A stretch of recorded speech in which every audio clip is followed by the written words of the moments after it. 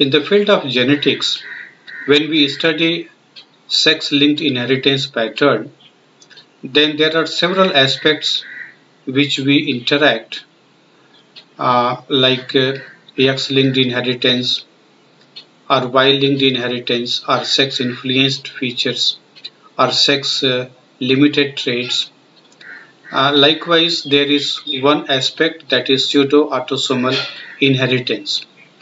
So with this presentation, I am going to explain what is pseudo-autosomal inheritance. See, there are genes which are located on the homologous part of X and Y chromosomes. And such genes show inheritance pattern exactly similar to autosomal genes, and therefore they are referred as pseudo-autosomal genes. Let us have idea about this aspect. See, this is X chromosome. This large one is X chromosome. This one is a Y chromosome, which is comparatively very small. And in case of mammals, including humans, we are XY types. That is, males are XY, whereas females are XX. These are two sex chromosomes. So besides autosomes, 22 pairs of autosomes in our case, we have sex chromosome as X and Y. In other mammals also, they will have autosomes and the sex chromosome in the form of X and Y chromosomes. In case of Drosophila also, males possesses XY sex chromosomes. So let us have a very clear-cut idea that what does pseudo-autosomal genes mean. Actually, if you observe the X and Y chromosome, you will find that at the extreme tips of X chromosome, there are regions which are exactly similar to the regions present on Y chromosome. That is why X and Y chromosomes are considered as homologous chromosomes, because they have homologous part in both the chromosomes, although they look morphologically very different from each other, but because of presence of such regions, they can pair during meiotic division. So there are genes located on this extreme portion of X chromosome as well as Y chromosome, which can pair during the Pachytene stage of prophase 1. Now such regions are referred as PAR1 and PAR2 in the X chromosome, and exactly the same way they are referred as PAR1 and PAR2 in the Y chromosome. So such regions are actually pseudo-autosomal region. PAR stands for pseudo-autosomal region. So suppose certain genes are located in this portion of the X chromosome. Exactly same number of genes will be present in the Y chromosome, and these genes do not undergo inactivation process, because we know that genes located on X chromosome, they may experience inactivation in case of mammals, but they do not undergo inactivation in our case. And there may be exchange of genes between X and Y chromosome of this PAR1 region or PAR2 region because of crossing over. So crossing over may also take place in this area, and because of that, the genes situated on Y chromosome may reach to X chromosome or vice versa. So, and you see this remaining portion of X chromosome which possesses a number of other genes, and they are actually exclusively on X chromosome. They do not have their homology on the Y chromosome. So inheritance of such genes will be referred as X-linked inheritance or sex-linked inheritance.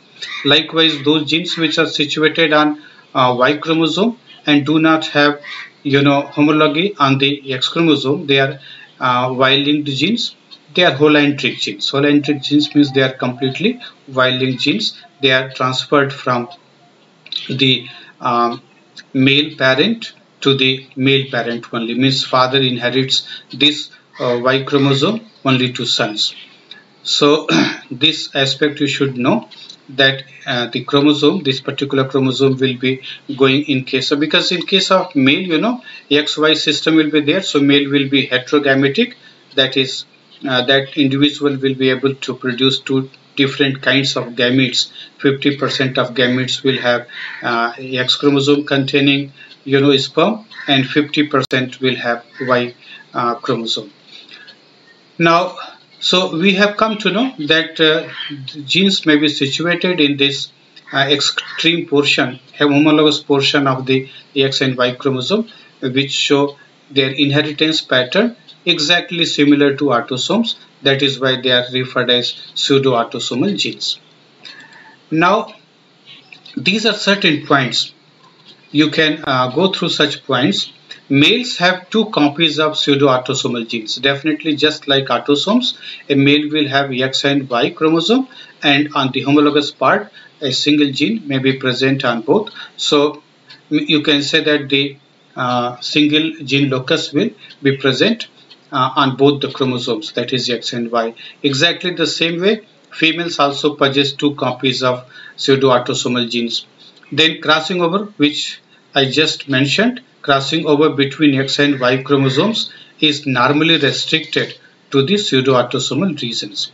And females can inherit an allele originally present on the Y chromosome of their father. Means because of this crossing over or exchange of chromosome segments between X and Y, the genes located on Y chromosome may reach to the X chromosome.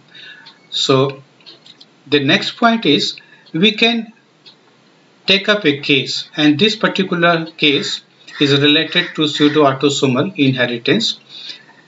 It is a case of a human being, and a particular family was actually considered. The individuals of 4 generations and their records were available. So this is a pedigree in which a specific disease case is reported, and that disease is Dyschondrosteosis. Dyschondrosteosis is a pseudoautosomal gene related syndrome or disease, and it is actually dominant in nature. And those individuals who carry this disease, they are actually heterozygous, means they will have single copy of this the defective or mutant allele. It is a dominant inherited skeletal disorder. In case of skeletal disorder, particularly the limb bones are affected. So such individuals are short statured, and they have also deformity in their forearms. So it is skeletal system disorder.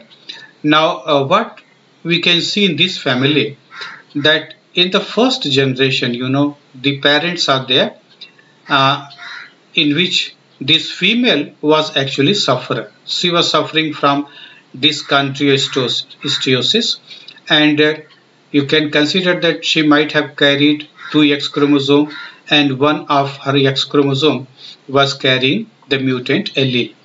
Now she inherited this disease in the next generation. In the next generation, this couple had 3 children. See here, the first child was a female, then a male child followed by a female, and 2 of them were sufferer, means they showed the trait. See here, this female might have got the X chromosome containing mutant allele, so she was sufferer. She was married with a normal person, and in the next generation she had or they have 3 children. Out of them, one female child was a sufferer, and again she was actually married to a normal person, and in the 4th generation you can see that their 2 female children were showing the trait or showing the disease. Now here, this male individual, this also obtained the mutant gene containing X chromosome from the mother, and that is why this fellow showed the trait. And this fellow was married to a normal female.